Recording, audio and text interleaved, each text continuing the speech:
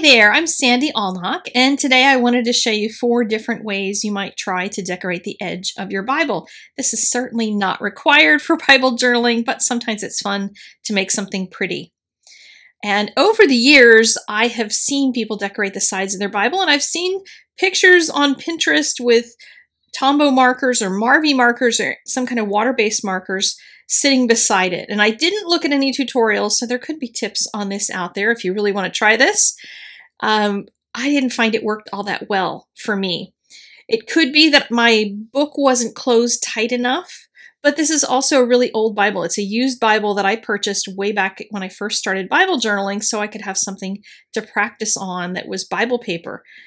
And I found that what happened is all the pen marks wanted to try to go vertically along with the lines of the paper and stuff. So it didn't work out all that well.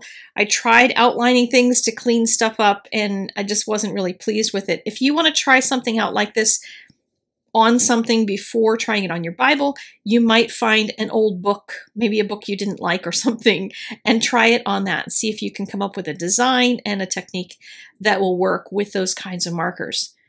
But what I did try was a thicker nibbed metallic pen. I have these Permapaque pens, and they're metallics, but the nibs are wider than they are on those other markers.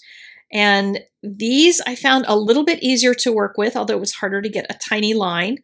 And I decided to just go for making vines all over the edge of it. I still had some of that sort of thing where it wanted to go vertically, and I was arguing with the marker a little bit that way.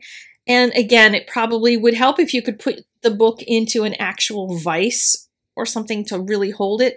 Right now, this Bible is being held together by the band that comes with it, so it's holding it somewhat, but it's not super squeezing it. But every Bible also is going to have a different amount of perfection around the edges, you know, whether the pages are all stitched together exactly perfect. And this one came out okay. It was not great, but, you know, I was just trying to do some loose sketching in there and see if that would work.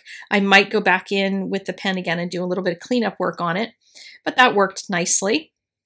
And there was no bleed on the inside from these markers. It's possible that some of that will pull in if I try doing watercolor on a page that has a little bit of that on there.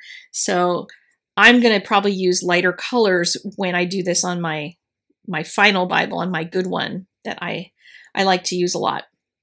So this is one that I really wanted to try. I saw somebody with a pin. Again, it was years ago that I saw it, and I haven't been able to get it out of my head. And I couldn't figure out how to get watercolor to be dark enough, so I used acrylic. And I wrapped the edges of the book, the cover, front and back, all the way around with blue tape so that I could just kind of paint away and not have to worry about getting blue paint on everything. And I just used an acrylic paint for this. And I thought I was being really smart because look how nice and dark it is going to be. I wanted to do galaxy around it because just that's one of the things that I think of when I think of God is just His majesty displayed across the entire galaxy. So once it was dry, I put on some other colors. I got some pink, and the pink is not metallic, but this gold is actually a metallic paint. And I'll try to find links to all these paints down in the doobly-doo down below in the supply list. I always have supplies down there for all my videos.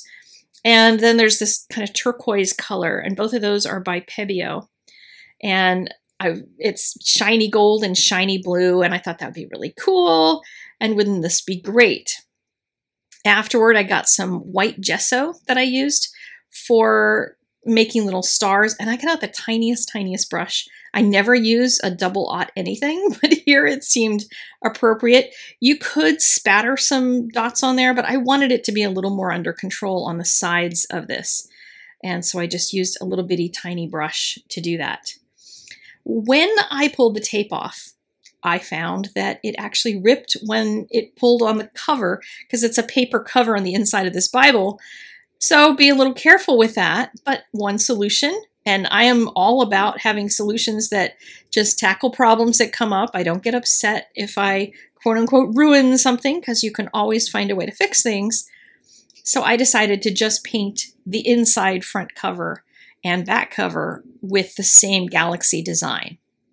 So I'm using a really cheapo brush. On the outside I used a cheapo foam brush, and on this one I used just a a cheapo brush I got at the hardware store. And in order to get rid of all those lines and make them not so linear, because it was a cheapo, yucky brush, I just used a cotton ball to mush it around a little bit. And then added the galaxies back in, again with a cotton ball, the same way as I did on the outside edge of the Bible. And splooged color around, and I was thinking about where I'm going to put a Bible verse across this and kind of just planning it out in my head a little bit so I could leave room for what I wanted to do with enough color underneath of it that a white pen would show up, because I wanted to have some white pen lettering, and just kind of splooging the color around. And I know this has gotten further away from the whole idea of just doing the edge, but when the paint you use on the outside kind of causes that to happen because you've used tape that didn't pull off. And that was even delicate tape. So yeah, be aware that that could be a problem. Once I got all that done, I decided to spatter on the inside. So this is what you could do on the outside, but you might want to be careful and cover the outside cover so you don't get spatter everywhere. But here I was able to mix the white paint to a consistency that would fling off the brush. So sometimes it takes a little thinner paint, but if it's too thin, then it'll look like gray dots. But here is the page with the verse in it. Isn't that beautiful? With all the shimmery paint, and I lift up my eyes, the whole Psalm 121. And here's the edge of the Bible and how beautiful that looks. And I did the inside of the back. I would probably be putting another verse in there. If you have any suggestions, please leave them in the description. But what I found this acrylic paint did was cause me to have to pull apart every page. Well, not every page, but most pages. And it didn't tear anything, so that's not a concern. But I did have to go through the entire Bible and pull them all apart. But once I did, it flips through just fine. There were a few places where the acrylic did splooge down a little bit, so when I do something on that page art-wise, I'll have to take that into consideration. But that led me to thinking, okay, I want to do some watercolor on the outside edge. And I have this journaling Bible. It's an interleaved one that has the blank pages in between. And the cover of it has been getting a little bit dirty over time. And I decided to paint the cover too. So while I was doing this one, I'll just go ahead and show you how I painted the cover. And I used the Pebeo paint. Again, that's the same gold paint I used before. And then this other Pebeo paint, this is a yellow color. And I love yellow. That's my favorite color. If you want to do something like this, just get your favorite acrylic colors and make them all colors similar to each other. So I'm using a little bit of white, and it's just a white gesso, and a yellow paint. These are just acrylics. They're not fancy things. The Pebeo are the ones that you might be interested in, the gold and the turquoise shimmery ones. The rest of them are just regular old acrylics. But I pulled in some yellow colors, a little bit of white, and then I threw some purple on here. Why purple? Because purple is the complement to yellow. And I wanted to have a bunch of different yellows on here, but I wanted to have a little richness, a little depth in here somehow in order to create something that would just look a little more interesting on the cover. You can do it in all just one color, absolutely. And I'm using, again, that really cheap brush from the hardware store, like didn't get fancy with it.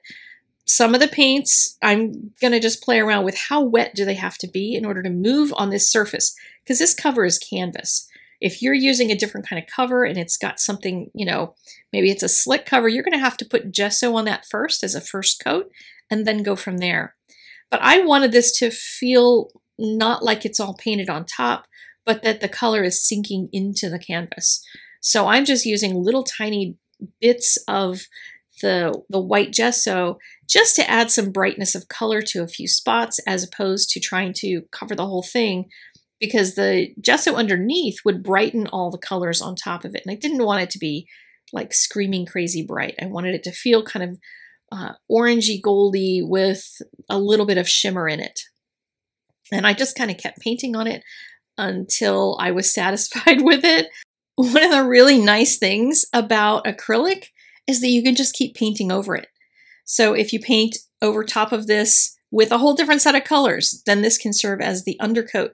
I actually tried at one point with this one to paint a lion in here, kind of just into the yellow paint, and it came out really awful. So I just painted over it and made it just plain color again.